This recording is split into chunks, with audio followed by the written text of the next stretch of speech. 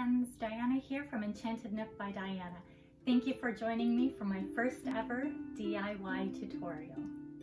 Today I'm taking basic white paper and plastic dollhouse accessories and turning them into magical fairy accessories. I hope you enjoy this tutorial, and please leave a comment if you have a special request for a DIY.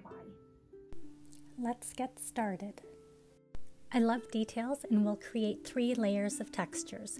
For the first, I'm going to start with the base piece and add gold leaf. And then once the gold leaf is applied, I'm going to create a second layer with fairy dust and a third with whimsical fairy details. It's very important to me that I use quality products on all of my projects. So today I'm working with Creatology Gold Leaf or Gold Flakes, as well as Creatology glitters. I'm also using a Plaid brand water-based Mod Podge in a matte finish, and I have an assortment of brushes. I'm also using these Sharpie water-based paint markers, which are acrylic paint in a marker form. Please note I am not endorsed or sponsored by these brands in any way. These are just my preferred choices. I am creating the first layer of texture for this project using gold leaf. I'm using a firm angled brush to apply a thin layer of water-based Mod Podge to the front of the plates. I also have a second brush on hand which also has firm bristles, but the head of this brush is very plush, so it allows me to pick up the gold leaf and press it into the front of the plates. Throughout the tutorial, you're going to see I'm going to switch between using the brushes and using my fingers to apply the gold leaf. Basically, the key here is to alternate between layers of glue and gold leaf until you have the effect that you would like. I'm satisfied with the texture on these first few pieces, so I'm going to set them aside and let them dry. While the plates are drying, I'm going to switch over and work with a few other pieces that are ready for the second layer of texture, which is applying our glitter. So I had already applied gold leaf to these pieces previously, and they've had the opportunity to dry. I'm going to begin by adding another layer of water-based Mod Podge. Again, this layer is going to be quite thin. It's going to serve 2 purposes. One is to protect the gold leaf, and the second is to act as a glue to apply the glitter. You might notice I'm using a tapping motion to apply the Mod Podge this time instead of using brush strokes. This helps to press in any pieces that might have been loose or sticking up. If you work a lot with glitter like I do, you'll know that it gets very messy, so I'm just going to place a little bowl on the table underneath the piece that I'm working with. I'm going to open my glitter jar to the smallest setting, and then I'm just going to shake a very light dusting over the top of the piece that I'm working with and let any residual glitter fall into the bowl below. I think it just looks so cute and sparkly and pretty. I love it already. What do you think? Do you like it? I do. And just like the plates, I'm going to set that piece aside to dry as I get to work on the remaining pieces in this little set. I love working with glitter. How about you? Now my last piece is this teeny tiny mug, and this is where my shallow bowl is going to come in very handy. So after I apply the water-based Mod Podge, I'm going to use my brush again to pick up the glitter just like I did earlier with the gold leaf. And it just makes it so much easier when it's in a nice smooth bowl to pick up those pieces and use those pieces of glitter. Effortless. It's so cute. And now that I'm all done, my bowl serves another purpose, which is easily transferring the glitter back into the glitter jar to use again.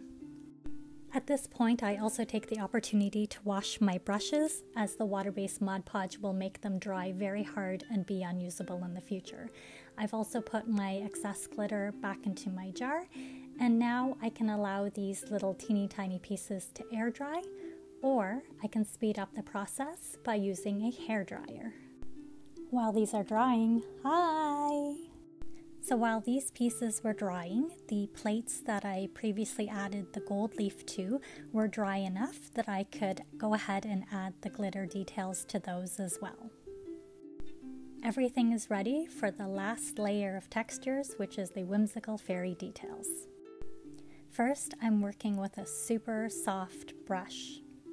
I'm going to just very lightly dust each piece, and any loose glitter or gold leaf is just going to simply come off. Next, I'm going to use that same soft brush. I'm going to apply a very small layer of the water-based Mod Podge, and I'm going to use the same sort of tapping technique that I used previously to fully seal all of the gold leaf and all of the glitter on every single piece. Speeding up this segment of the video because it's going to take a little while. And I'm speeding up the drying process here as well by using hairdryer. Oops, sometimes pieces fly away, just like the fairies. Now that all of my little pieces are dry, I'm moving on to what is the funnest part of the project for me. I'm going to begin to add some very fine details using my Sharpie water-based paint acrylic marker in gold. And mine has a fine point tip, so it's wonderful for any sort of edging work. I use these markers not just for my miniature accessories like you see here, but I also use them for a lot of paper crafts like card making and adding details to envelopes. And I'm going to do this very, very quickly and go over each piece a few times. Ta-da! I'm adding just one more layer of sparkle by using my acrylic marker with a glitter finish. This one has a broader tip than the first. The first is for vibrancy and saturation, and the second marker is really for pop and sparkle. I don't know if it's really going to pick up well on video, but I can really see it shimmering in the light. I tend to do 2 to 3 passovers with each marker. Again, I'm doing this on every piece.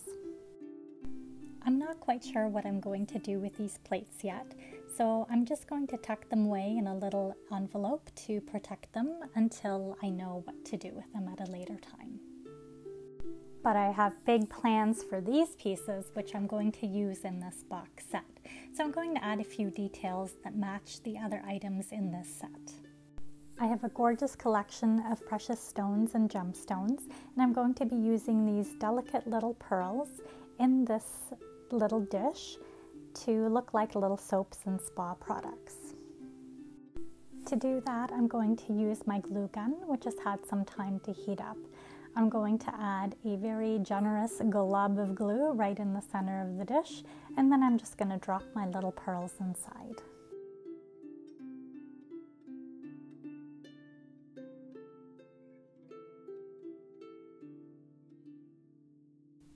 This is what it looks like.